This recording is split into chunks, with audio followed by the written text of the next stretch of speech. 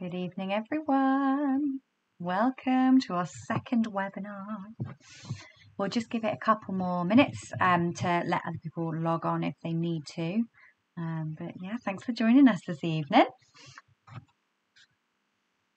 Before we get started, I'm assuming that everyone that's logging in today is a member of the Facebook group. But if you're not, have a search of UK DCLIN Sci Applicants Reflective Space on Facebook, and also Clinical Psychology Community UK, which is my YouTube channel. So hit subscribe to that one, and you can keep updated with all of my future webinars and future videos and content. If you've got any questions throughout, please type it in the chat, and I'll try and respond in the Q&A section.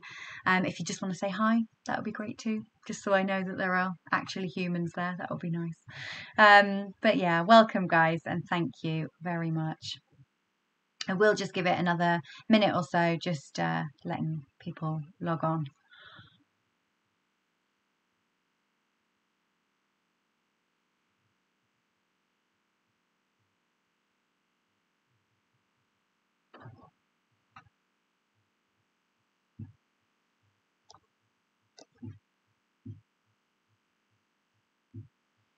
Okay, let's make a start then. So you are logging in today to find out about the Johns 2006 reflective model, and also we're going to discuss the Driscoll 2007 model as well.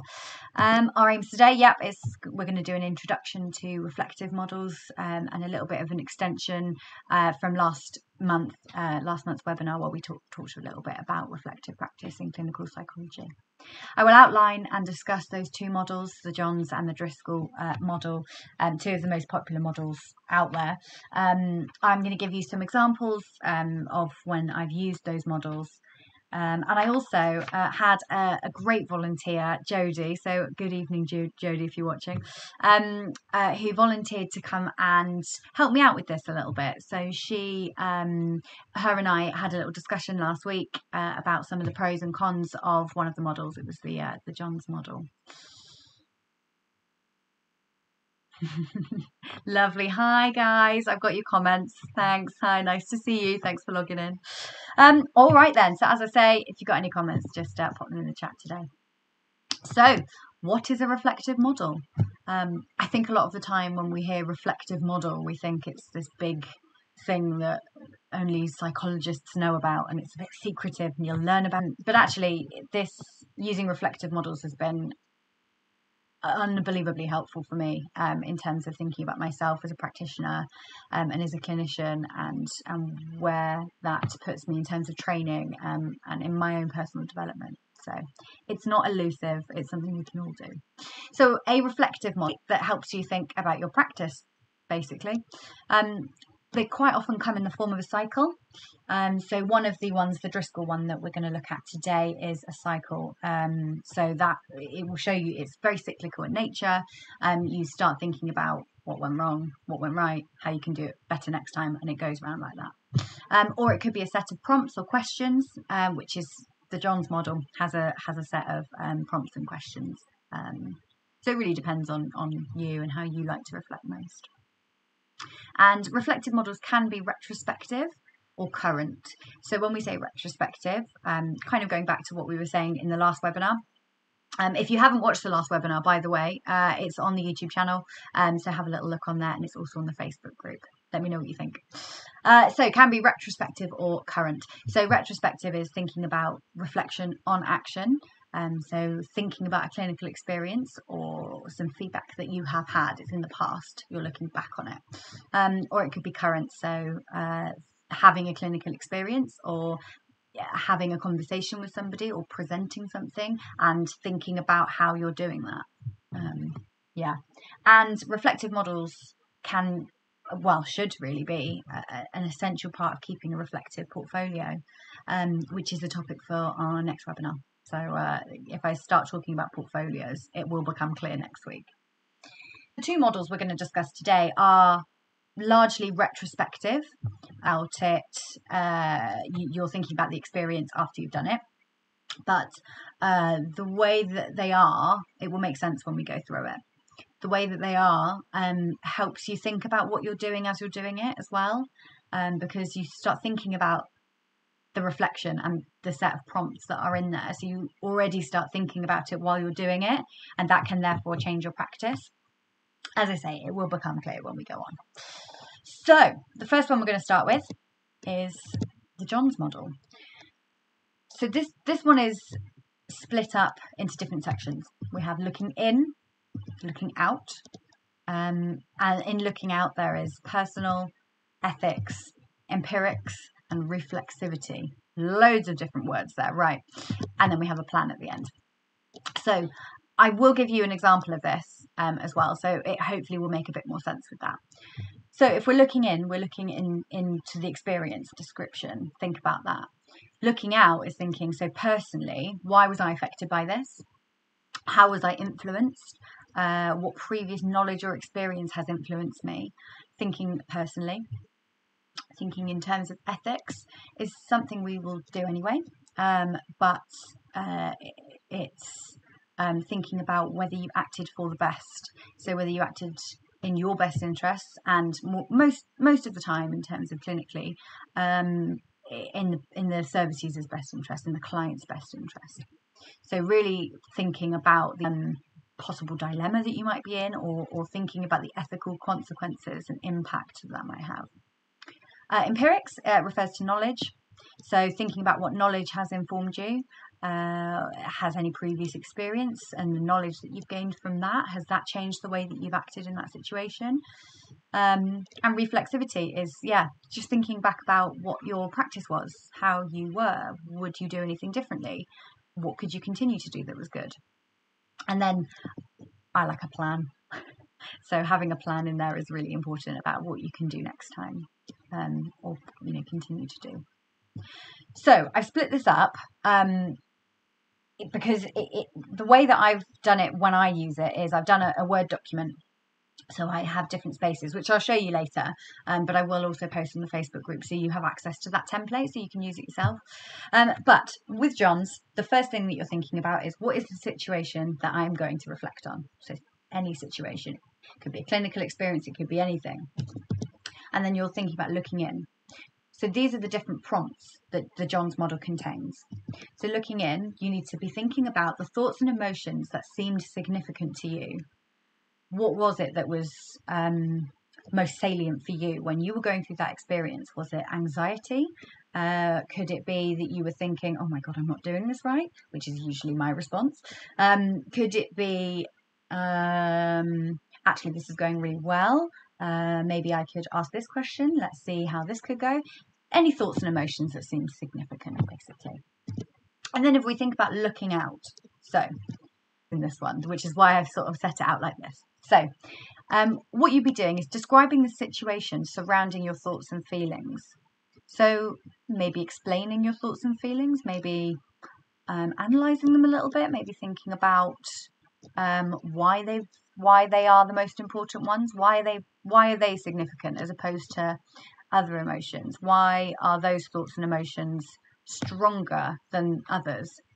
What issues seem significant? That could be with you, could be with the client, the service user, it could be with colleagues, it could be anything. What issues seem significant? What was I trying to achieve? So what were you trying to achieve? Were you trying to improve someone's well-being? Were you trying to do a bit of psychoeducation and impart some knowledge? Was that what you were trying to do? What were you trying to achieve? And also, don't be afraid to think about what you are trying to achieve for yourself. That's been the basis of a lot of my reflections, is thinking, how is this helpful for me in terms of my progression, particularly onto the doctorate? I know it's not the end goal, but it is a stepping stone, quite a large stepping stone. But thinking about how that's helpful for me. What was I trying to achieve? I was trying to get the best experience possible, potentially. So why did I respond as I did? That could be anything. Why did you respond as you did? Is it that you're tired from the night before? Is it that something the service user is saying is me? Is it anything like that? This is a really good part of this, because it helps you think really holistically and broadly about the impact of your practice and your work on people around you, which is really helpful as a psychologist thinks about themselves in the context of others. That's a really central competence. So what were the consequences of that for my patient, others, myself, colleagues, anybody in the room, anybody? What were the consequences? Was it that the patient or service user picked up some new skills that were really helpful for them, that they went home and practiced it, that they came back and reported they were great? Could it be the opposite? What was the impact? And when you're thinking about what were the consequences of that for myself, for yourself, think really honest my reflections as if nobody ever is going to read them. Ever. So I allow myself to be really, really honest, because I don't think, up until that point, I think particularly for me, I was trying to act as the best clinician that I could rather than be that best clinician that I could. And I think being honest, it might not always be nice things that I'm saying, particularly about services. It might not be, you know, I've had some very challenging experiences. It might not be. But it's important to be honest. It's really important. Otherwise, I don't think your reflections will have the value that they could do unless you were honest. So how were others feeling? And how did you know this? Because I think a lot of the time we think that people are feeling a certain way, but actually it could just be that they're thinking. So my thinking face is this. And if you just saw that, you might think, oh, she's very angry. Why is she so angry? But actually, I'm not. I'm just really concentrating on what I'm saying and what someone else is saying. So how did I know this? Is it that their facial expression, or is it that they told me that they were upset or angry or anything like that? So that's really important, because I think that takes that you kind of take a step back and it's more objective. So when we go into the different categories, so we have personal, ethics, and empirics. So personally, why did I feel the way I did within the situation? Why did I feel that way? Could be anything. Again, a lot of mine, a lot of the time, seemed to be I was tired, I was hungry, I was trying to do the best, I was nervous about people watching me do something, or, you know, whatever it is, but you've got to be honest. And what factors were influencing me? Yeah, so it could be that you've just broken up with someone, it could be that you just had an argument, it could be, I don't know, you've just lost someone, it could be anything really. And it's really important to acknowledge that it's okay to be affected by things. It's really okay. I think that's one of my biggest pieces of learning as well, is that it is okay. It's okay, and it's normal, and it's human, so it's okay. Ethics. Did I act for the best? Simple. But you can think in terms of yourself, and you can think in terms of the service that you work in, or and particularly for the service user. So if you're working with particularly vulnerable client groups, learning disabilities, dementias, things like that, ethics are hugely, hugely important. So having that consideration in your reflections is really helpful. And what I've found in terms of having the ethics part in there is that I find myself thinking about it more prominently than I probably would have done before. We all think about ethics all the time. It's super important. But maybe it's just not quite as prominent. So empirics.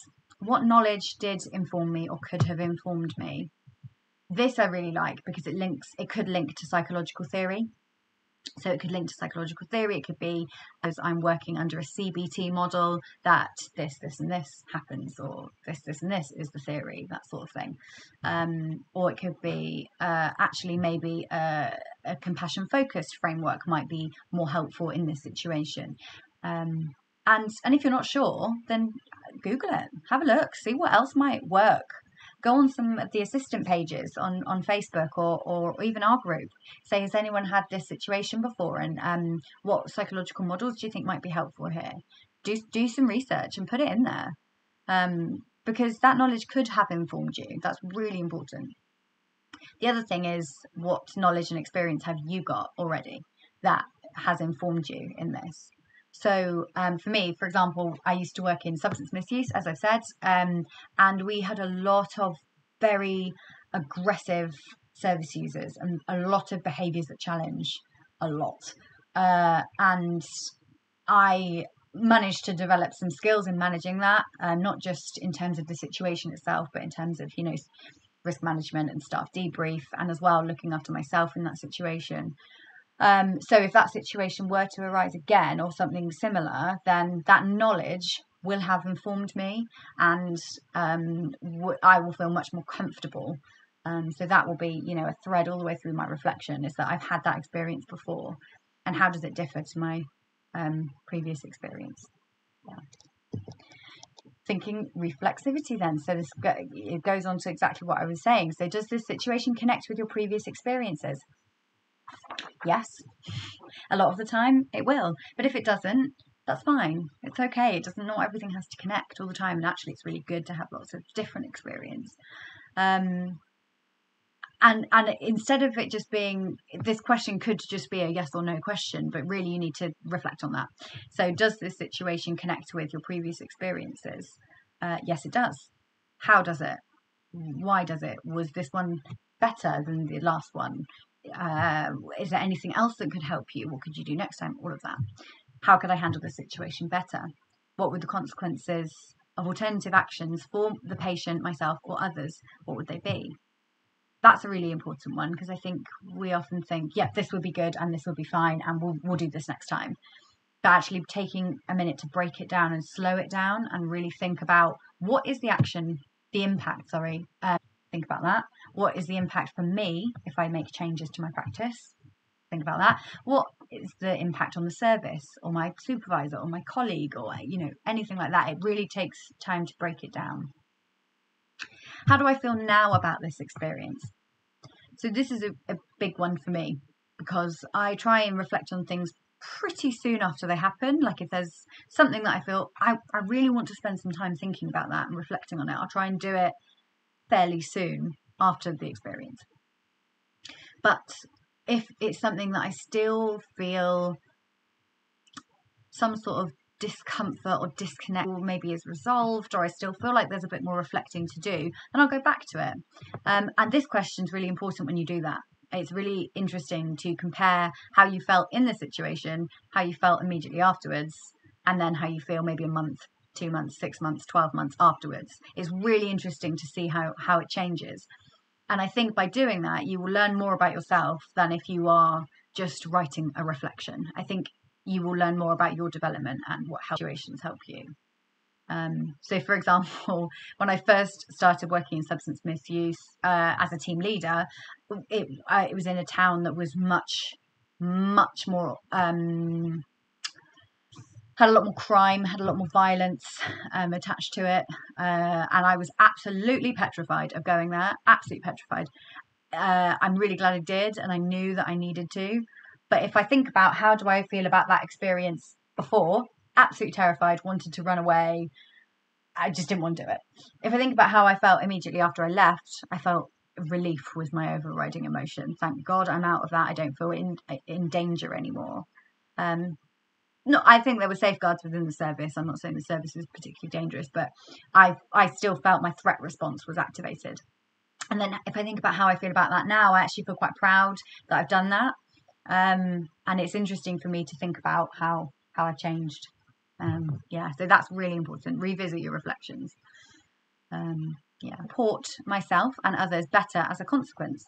Because at the end of the day, I suppose that's what we're trying to do, is to support people as best we can and help them make changes. And how available am I to work with patients or families and staff to help them meet their needs? So you can look at this sort of two ways, really. How available am I? Am I available in terms of scheduling? So am I available? What hours am I available? 9 to 5, weekends, whatever you work, whatever. And how available am I emotionally as well? That's really important. So then we come on to the plan section. So what could you do differently next time? What could you continue to do to help you next time? I think because those two parts are essential for reflection a lot of the time,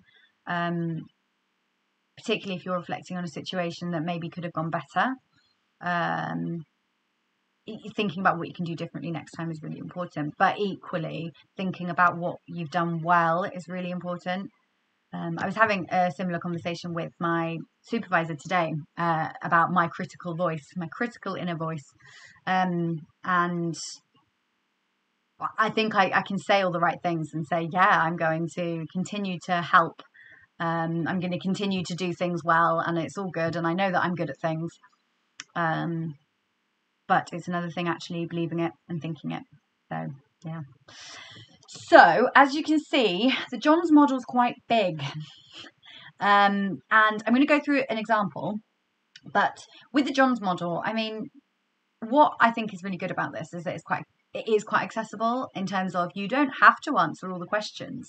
This is how I use it. Maybe you do have to answer all the questions, but in my experience, I answer the bits that seem to resonate with me the most and help me get things out of it.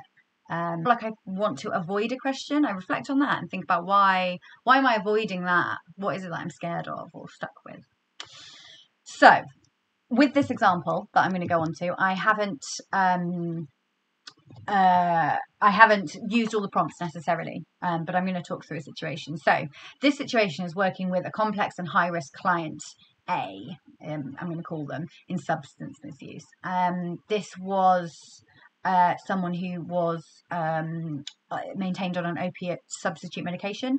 He was dependently drinking. He was homeless. He was banned from most of the town centre shops.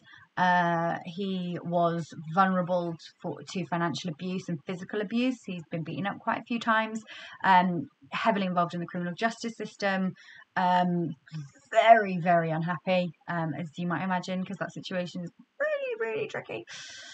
Yeah, so that's a bit of background about the situation. So looking in then, when I'm thinking about what are the thoughts and emotions that seem significant, the thing for me, the first thing I think is that they're too risky to manage alone. And I don't necessarily mean lone working. I mean alone for me, having that responsibility. I might not have clinical responsibility as a team leader or a caseworker because I'm not the registered manager and I'm not the registered clinician. But you still have to protect yourself because one day we will be registered clinicians with important to have an understanding of that. But I knew that this person was far too difficult and risky for themselves and for me to manage alone with me as their key worker and also as a service. This person, yes, they had a substance misuse element, but they had mental health, they had safeguarding, they had criminal justice, they had a lot of different agencies working with them, and it was not safe for me to just try and tackle substance misuse, which was never going to change without that approach. Anger and frustration regarding the multi-agency approach that was required and did not happen. I requested several meetings, referred to several agencies. It was a constant battle to try and get anything done with this person. And curiosity, what is causing the challenging behaviour? Is it that they can't communicate their distress? Is it that they are intoxicated? Is it that they don't trust services, professionals? Is it, it could be lots of different things. So working out what it is important. And failure. Those were important. I felt like a failure because I wasn't able to help this person to make changes. And that's another thing about being honest, because I knew in my head that this person was risky and that we needed a high level, high intensity approach with lots of agencies to make it work. And we weren't able to get that. And that's not down to me. I know that in my head, but there's still a part of me in my heart that goes, oh God, you could have done a bit better there. Maybe you could have sent a few more emails or referrals or escalated it higher, whatever. There will always be that critical voice for me anyway. It's just how much I listen to it really, I suppose. So looking out then, the issues that seemed significant to me were that client A's level of risk was increasing, homelessness, all of those different things. What we had was an agreement for them to go to detox and rehab, which is a huge, huge commitment for somebody. And usually they have to engage a lot in groups or psychosocial work so that they are prepared for that really intensive stuff that happens in a rehab, which is 9 to 5, Monday to Friday, and then evenings and everything, focused on who you are as a person and what's gone wrong for you and how you make it better. And that is intense. That's hard work. So we had an agreement for this person to go without any prior work because they were so high risk. Which, yeah, I mean, what else can you do, to be honest, in that situation? It's really, really tough. And I think the people that made the decision were trying to do the best for them. But I was also trying to do my best in the context of the service I was working in and the resources I had access to, and the processes that govern the service and things like that. So, yeah, those are the main things for that one. I'm guilty that the plan wasn't appropriate. Now I reflect more. I think more strongly that the plan might not have been appropriate. And I feel like I maybe could have said more. I don't think I could have done realistically in the situation I was in, but that's what personally why I felt that way in the situation, is that I just wanted to make them better, really. Ethically, did I act for the best? Did we set the client up to fail by sending them to detox and rehab without any prep work? Don't know. Possibly. Arguable. But we will never know that. And it's not like we didn't try. We did try. We tried so hard. I can't tell you. And empirics. What knowledge could have informed me? Seeking guidance from a psychologist in the service, or reading published complex cases. That could have helped me. How has this been done before? Maybe speaking to rehabs who have had people like this before. I mean, what knowledge did guide me as well? This person was part of our MDT risk management panel. So internally, I referred them to all of the right places, and externally, so we did as much as we could. It's just potentially getting some more help from a psychologist, particularly having clinical supervision would have helped in working out what we could do with this person. And reflexivity. So client A was definitely one of the most difficult cases I've ever worked with. It was so hard professionally and personally. And the bit of context is I was a team leader at the time, and I was given this person because they were so complex and high risk, and that was sort of part of my role. And it was just really hard, and I kind of feel like it was a bit of a rock and a hard place situation, and it was hard professionally and personally. To take that home was really hard. So I completed a retrospective formulation that helped me understand the case better. So that's been something that I never did when I was a caseworker, when I was a team leader. It's just not something that I understood. I hadn't been supervised by it or knew. So I completed a formulation that helped me understand it better and helped me think like what that challenging behaviour is about and what are the snags, I suppose, in getting to the solution. And I still feel uncomfortable reflecting on my practice, and that organisation continues to manage service users in the same way.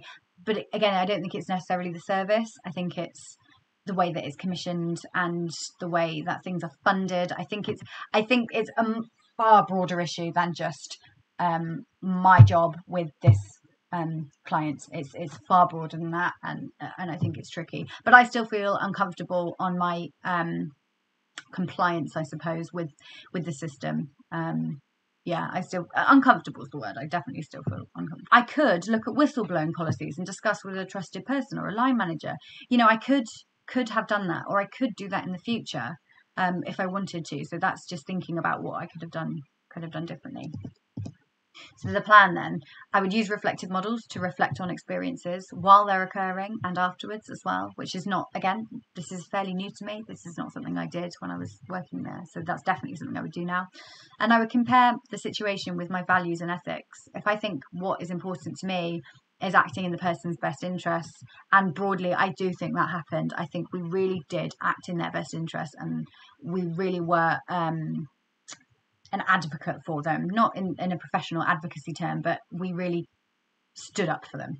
And don't be afraid to speak up and discuss concerns. I think having a psychologist and a clinical supervisor is helpful for that, because they formulate things in a different way. So yeah, that's helpful. So this is the Word document that I use when I am going through John's model. So this sets it out a little bit differently for you, and it might be easier for you to follow it that way. I will make sure that is available on the Facebook group. So on the Facebook group, there are different learning units. So unit 1 was last month's webinar, so that has all of the resources on. And this one will be unit 2, and it will have all of this stuff on. All right. So I'm now going to talk a little bit. Actually, I'm not. It's a recording. So Jodie and I had a discussion about the pros and cons of the Johns model. I'll let you crack on and listen to that.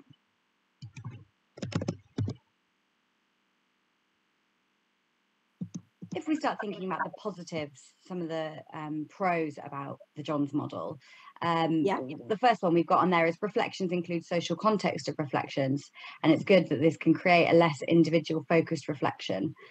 Do you want to expand on that a little bit?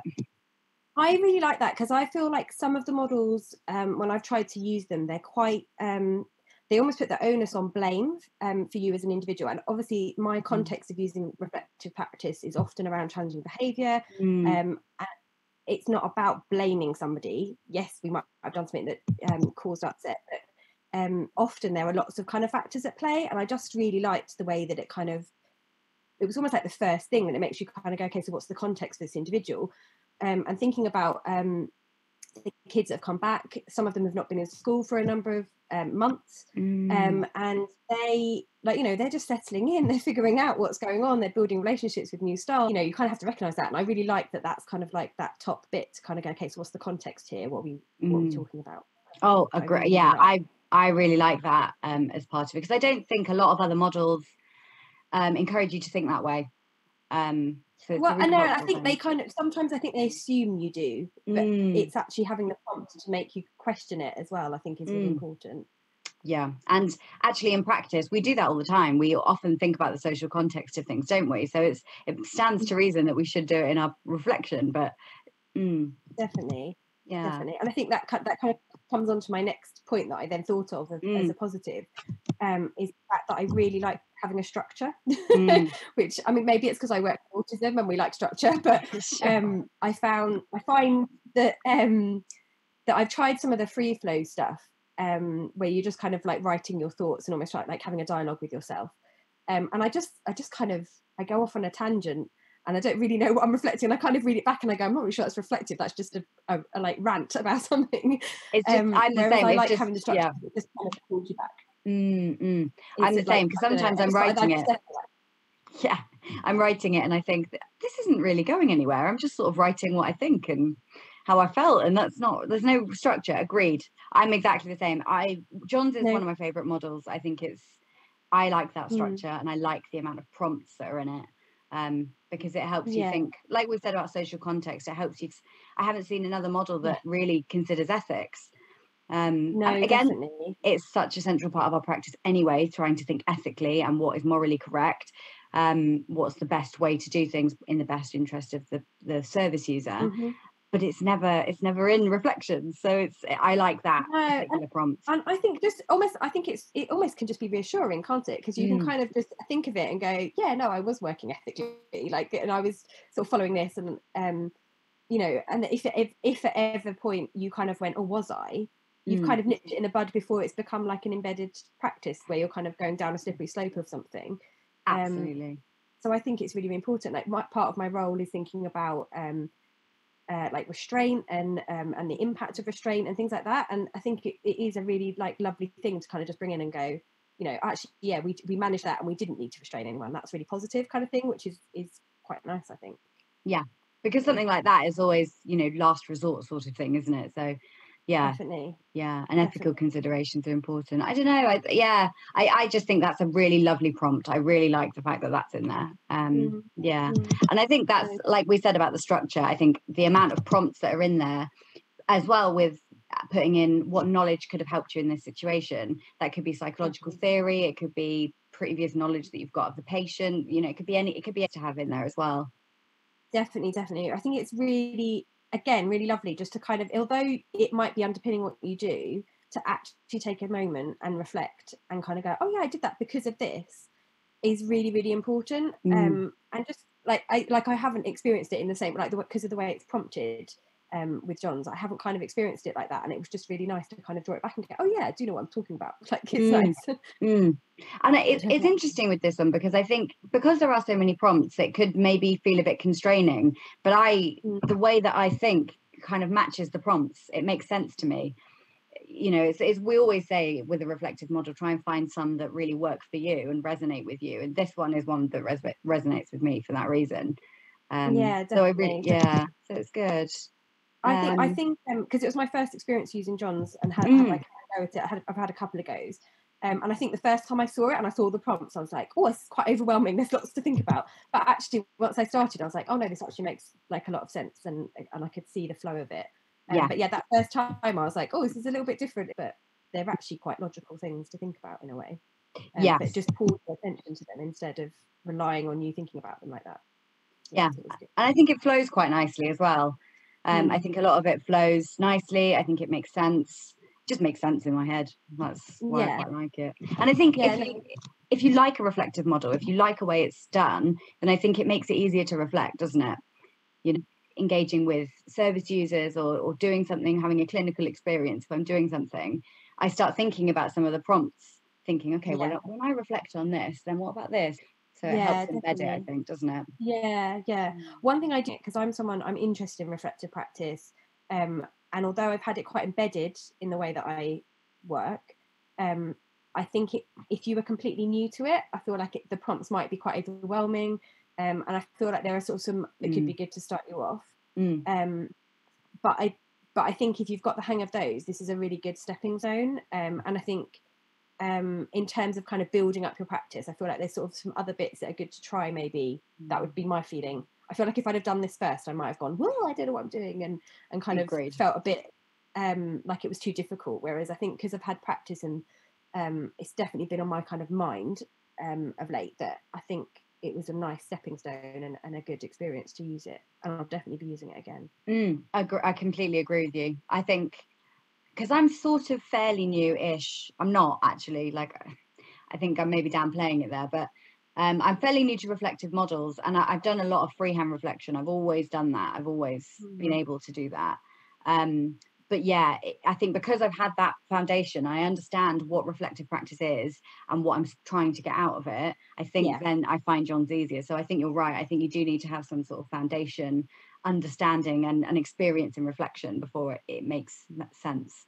And feels less overwhelming. Yes, exactly. I was about to say, I think it's just quite overwhelming just because of the number of prompts, which are really good. But I think if you haven't experienced it and you don't know how to use those kind of reflections and have that kind of, okay, I've had an experience, what did I think about it? What am I going to do next? If you don't have that as a kind of thought process, it might just feel a bit almost, like overwhelming and too much information. But the one thing I felt like it was kind of missing compared to some of the other models that I've used was I didn't feel like it had so much focus on what went well, because I think sometimes we often reflect on the things that we found hard and difficult and challenging, but it's really nice sometimes to reflect on things we did well. Like, it's like sometimes my team come back and they're like, oh yeah, that really, really well, and I'm like, that's pretty good, let's focus on that. Like, why did it go well? What happened and things? And I think that was one thing it didn't kind of prompt, in that what like, I don't know, I just kind of was missing that prompt to go, okay, so what was good that you did, kind of thing, which is probably in there. It's just an explicit question to help you recognize it, I think, is really, really good. Because things that go well is just as valuable as learning from mistakes or things that might, areas for development. It's just as important. And I think it's important for your confidence in your practice as well, not just thinking about, well, how can I improve?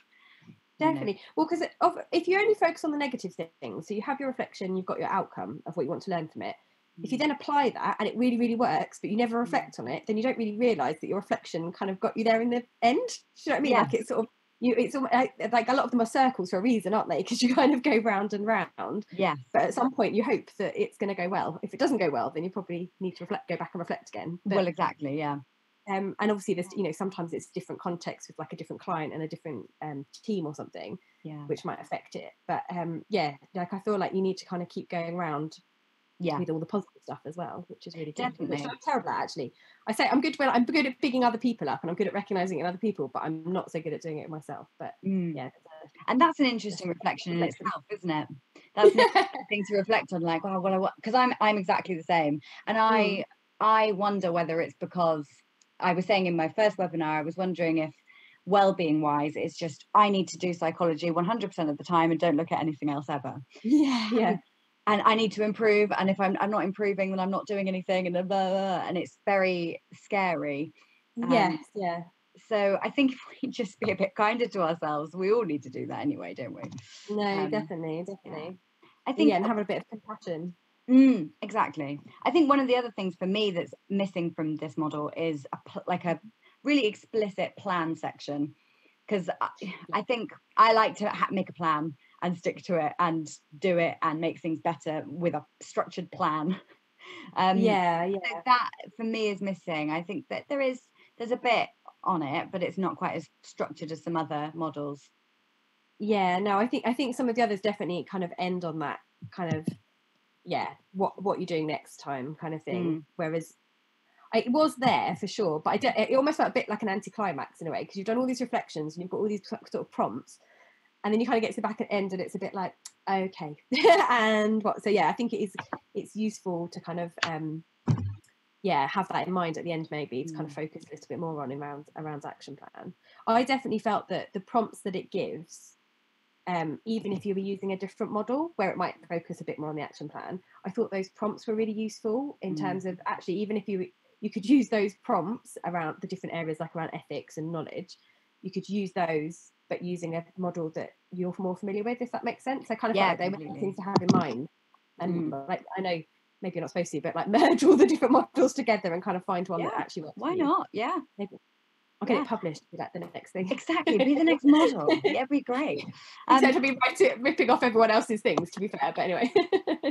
But that's the other thing with John's, because there are so many prompts, I find myself not always I'm not always answering all of the prompts. I'm not always addressing all of the prompts, because I don't always need to. But it's kind of nice to have that choice there, so I can you do still have quite a lot of scope with this model. You still can reflect in lots of different ways, which is nice.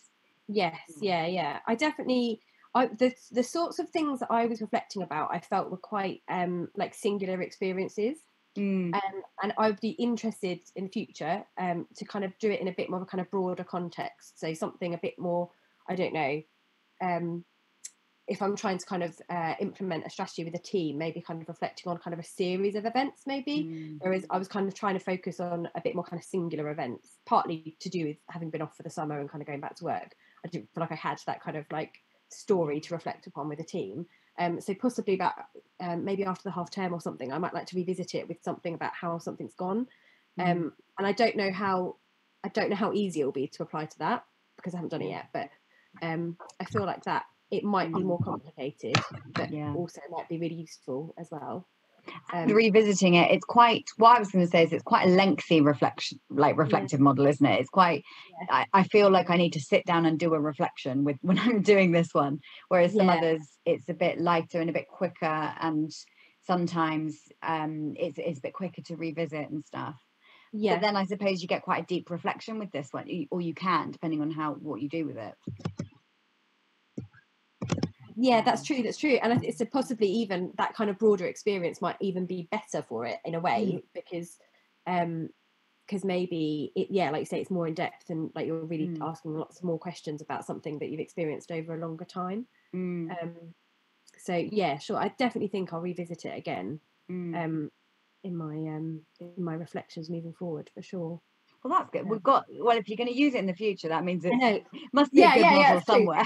No matter what negatives, it's definitely something to kind of explore and try a little bit more with, for sure, definitely. No, it's been really, really helpful. Thank you so much.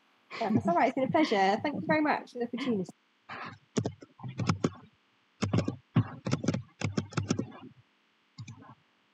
Hi guys. One of the things I should have done is introduce Jodie, so you actually understand who she is. So, Jodie, thank you again so much for doing that for me. She is a senior behaviour coordinator who's currently leading a psychology team working with children and she's planning on applying for the Deakin side this year, so best of luck. Got another thing to pop on the application now, so so that's good. Lovely. So I'm just going to summarise some of the points that we said. So in terms of some of the positives, contains a lot of prompts. It considers the impact on service users, colleagues, and ourselves. There's links to external knowledge, psychological theory, things like that, and develops reflective practice skills, and also considers ethics. Some of the negatives. Now, it does not include a plan section. I put that plan section in because that's who I am as a human being. As I said in the video, I need to have a plan, but there isn't quite as structured plan section, as I said. So it doesn't have that. Prescriptive, is it possibly too many prompts? Is it quite overwhelming, and is it quite scary to think about all these questions and blah, blah, blah? Is it also quite a lengthy way of reflecting? As I said, you have to really sort of sit down and do a reflection. Is there any overlap in any of the looking out sections, potentially, or any of the prompts? And focuses on what went wrong rather than what went well. It's a bit more focused on that. Not that, you can also include what went well in there for you. As I say, you can make this personal to you and what's important to you. It's one of my favourite models, particularly when I first started using reflective models. It really helped me think differently about my experiences and what's going on. I think largely it is one of my favourites. I mean, as I get a bit more practiced at reflecting, I think some of the quicker models I'm finding them easier. So we'll come on to that. So moving on to Driscoll then.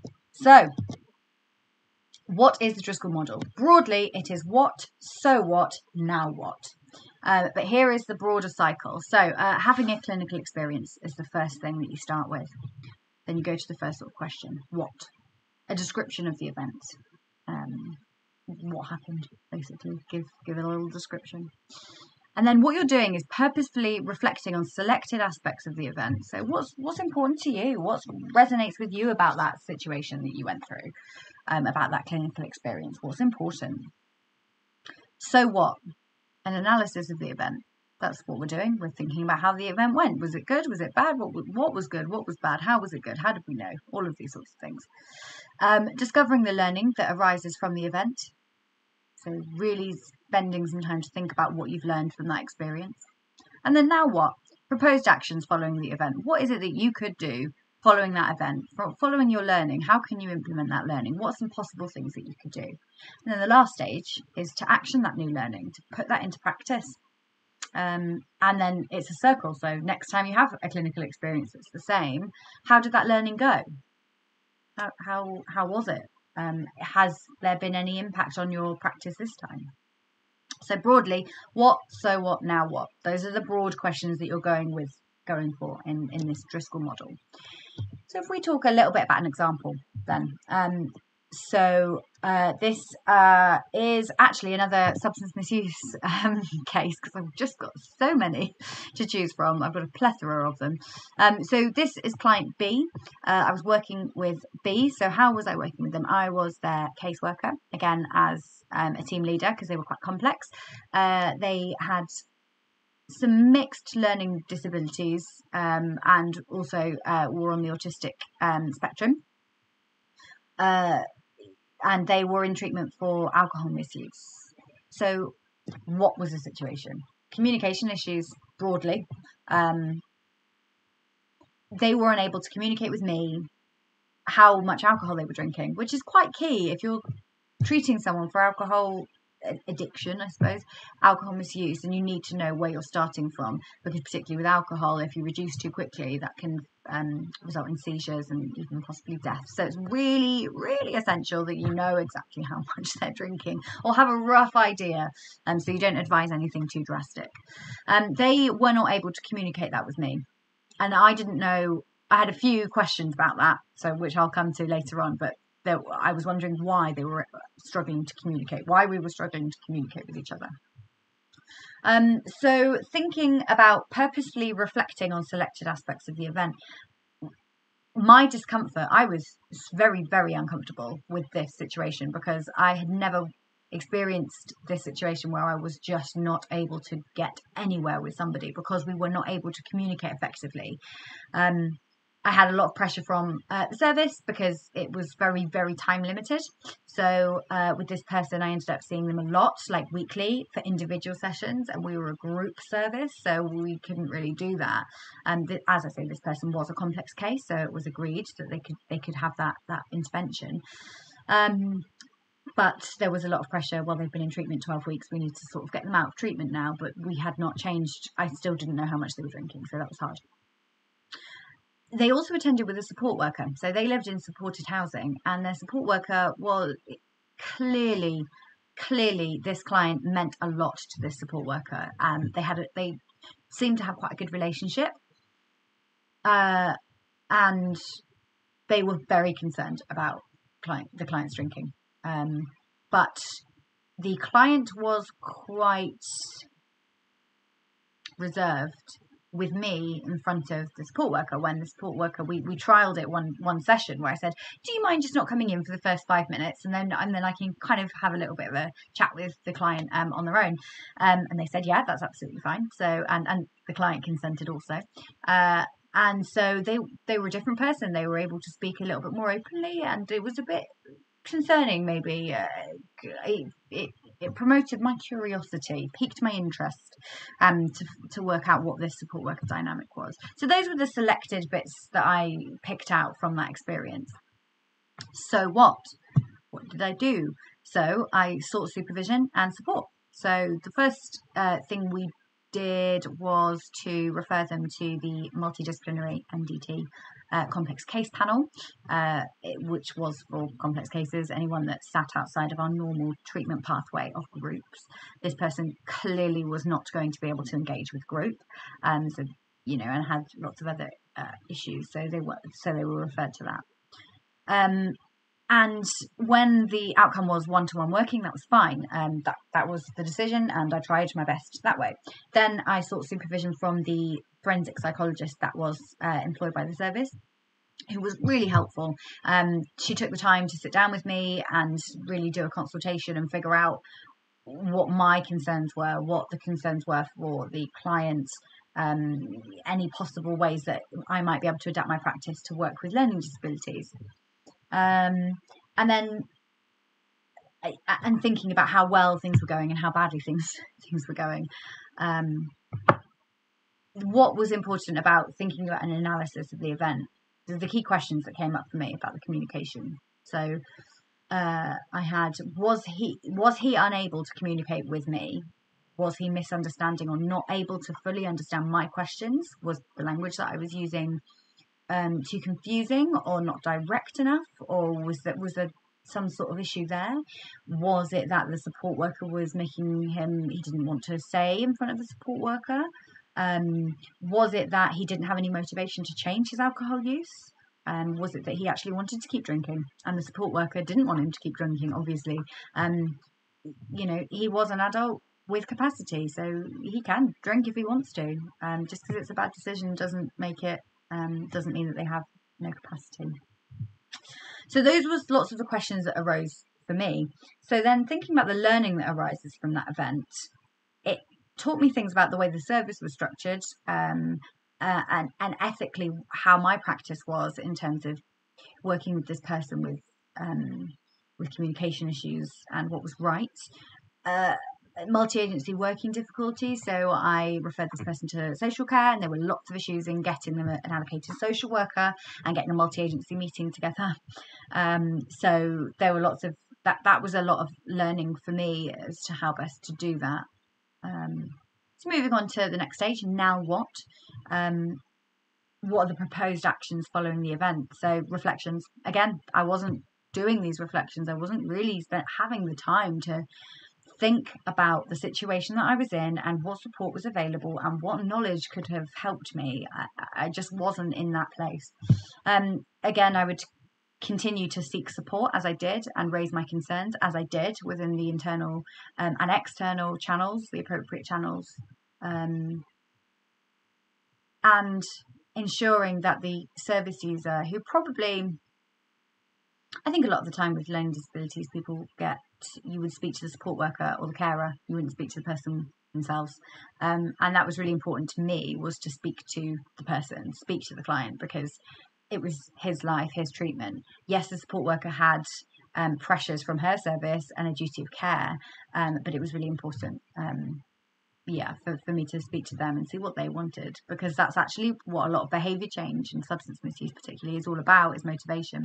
So it was really important to not only assess their alcohol use, but to assess their motivation as well. And actioning new learning. So I made a plan with myself.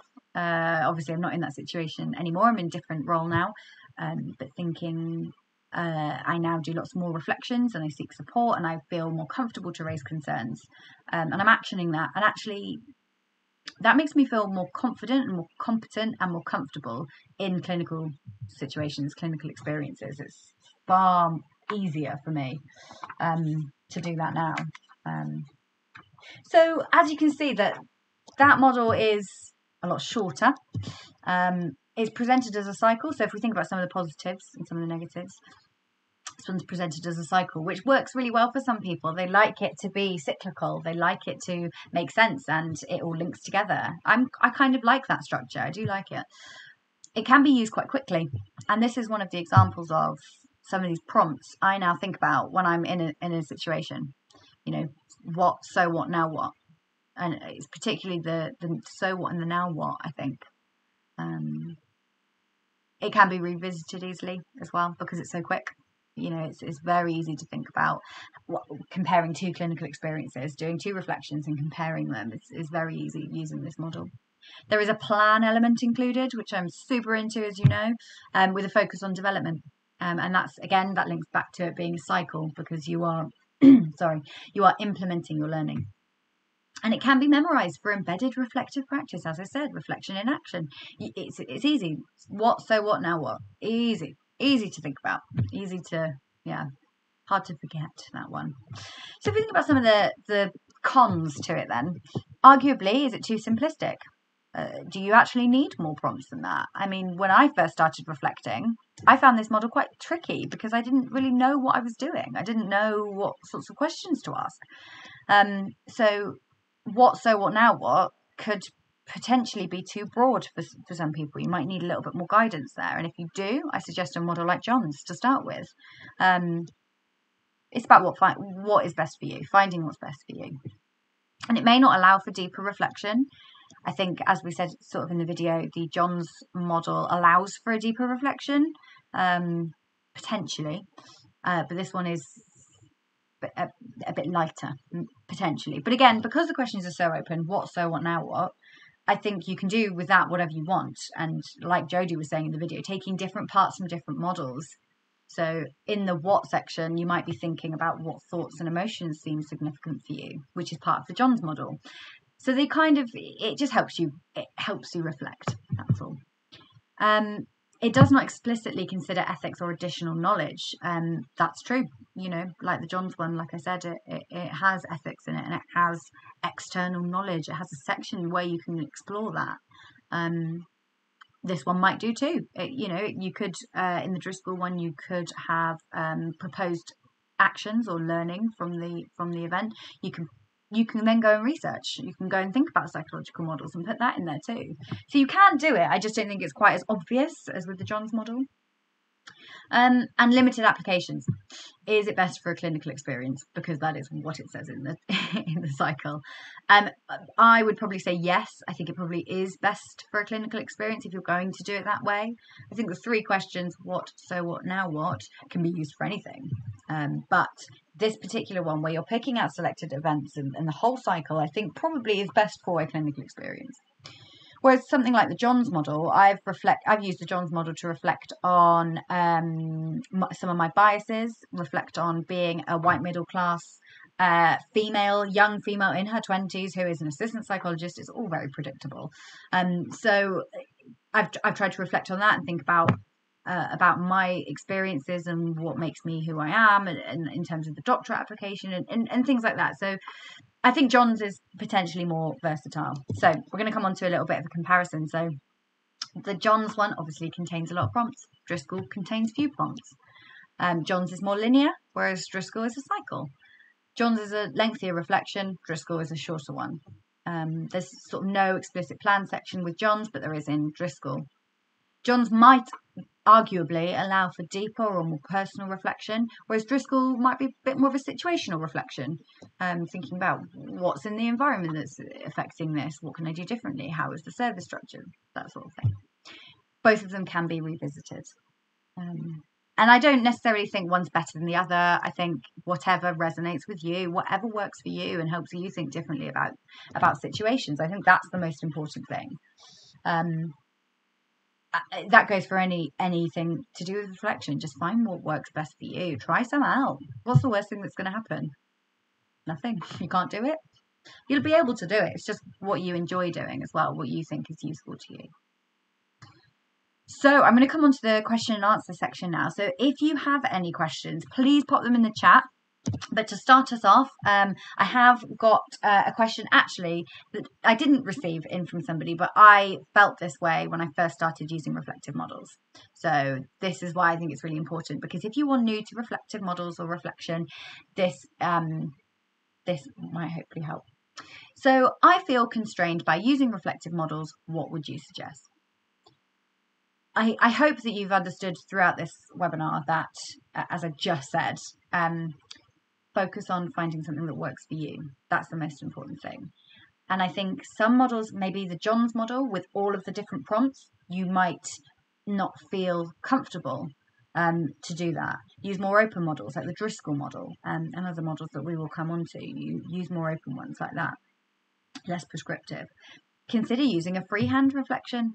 So as I said in the last webinar, what I used to do is sort of keep a reflective journal, thinking about anything really. It's just a freehand, just thinking, writing and thinking and reflecting. You can do it that way. If you find that helpful, then do that. If you find that really helpful for your reflection and your practice, do it. You can consider discussing reflections with your colleagues, potentially, or your friends and your family. We do this all the time. I do this all the time. Like I will ring my dad. I spoke to my dad earlier, actually. I will ring my dad and just tell him about some situation that's going on that I'm not quite sure about or I feel uncomfortable about. And I'm not going to ring my dad and say, Dad, I'm doing a reflection right now. It's not going to happen. I'm just saying, oh, I feel really uncomfortable about this and I don't know what to do. What do you suggest? Your partner, it could be a friend, it could be anything. You know, you could do it that way, or even do a video diary if you want. Do a webinar series. You can do, you know, whatever works for you. Is the bottom line of this. But also, if you are going to use like a prescriptive model like John's, you don't have to use all the prompts. Like I said, you don't have to. So I think what would be useful, that's an interesting reflection in itself, is you feel constrained by reflective models. What is it that's constraining about them? What makes you feel uncomfortable? Are you scared of reflecting? What is it? Think about that. Maybe use a different reflective model to think about that. Why am I feeling really stuck about this? Have I got a previous experience where I feel stuck about something and these models make me uncomfortable? You know, what is it? What do you feel you can't fit into any of the reflective models? Or could you create a section, create a new model, like Jodie said, just take the bits that you like. Maybe you could do that. But in doing that, reflect on why you're making those choices. Reflect on that. Think about that. Why you're making those decisions. Why don't any of these models fit you or think that you fit them? Why is that? That's really, really important, I would say. Has anyone else got any other questions about anything else I've spoken about today? Reflective models in general, clinical psychology, anything at all? I haven't received anything so far, so I will assume that nobody has any questions. If you do, you can always comment later or on the Facebook group. Send me a message on the Facebook group or anything like that, and I'll try and address any questions that do come in later. All right. So, in summary, then, reflective models can be useful for revisiting reflections as part of a reflective portfolio, and a way to dedicate time to reflective practice is really, really helpful. Just being able to sit down and really think about that. a variety of situations, clinical experiences, supervision, feedback. If you're at uni, it could be reflecting on feedback that you've had for a project or an essay or something like that. And again, this is a point that I made in the last webinar, but reflect non-judgmentally. If you are reflecting something, saying, I felt angry I felt frustration towards the client because they were not listening to me or something like that, feel that way. It's a natural human response. It's really, really helpful. So just reflect non-judgmentally. You're a nice person. Nobody goes into psychology to be a horrible person. So just allow yourself that and reflect non-judgmentally. Just be honest with yourself. Don't show anyone the reflections. It's like your diary. You don't show anyone that. Maybe. I don't know. Oh, I've got some great comments. Thank you so much, guys. That's really, really helpful. I've also got a question from Beth. Thanks, Beth. Would you recommend using reflective cycles in applications explicitly or more to inform the content? For example, naming reflective model used within subheadings or using it for a general common thread. Do you mean... do you mean the doctorate application or like assistant jobs or other jobs in psychology? I suppose thinking about, we are going to talk about this in the next webinar, which I'll introduce in a minute. It is keeping a reflective portfolio. There you go. And reflecting in a doctorate application, because that is my biggest piece of learning from this cycle round of applications. So this is my opinion. I am not a qualified psychologist. I don't teach the selection process for doctorate applications. This is just my own personal experience. This is the first year where I've actually properly reflected in my application. The first version of the application that I wrote this year, reflective models, for example, John's 2006. That doesn't really tell you anything, actually, because anyone can use. So what I actually have done is put in there about things that I've reflected on about myself. So, for example, I've actually always